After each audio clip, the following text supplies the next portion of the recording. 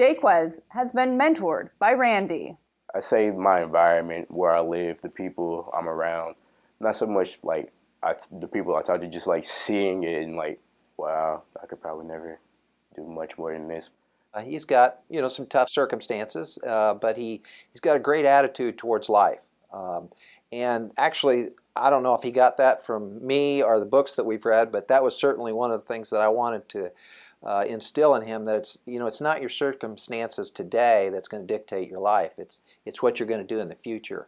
But then when someone like comes in and tell you, no, you can do that and more, it just like instills you and motivates you to like, oh, okay, I can do that and better.